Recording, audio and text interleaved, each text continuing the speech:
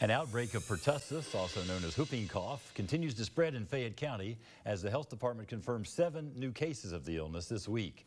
That brings the total number of confirmed cases in Fayette County to 21 since April 26th. The health department says whooping cough is a highly contagious respiratory illness spread through coughing and sneezing. Kentucky caregivers are encouraged to keep an eye out for symptoms and make sure kids are up to date on their vaccinations and boosters. With pertussis, the key is early recognition and initiation of antibiotics. One of the few infections we see like this that do require antibiotics. And the key is it does shorten the infection, but also, most importantly, decreases that risk of spread to others.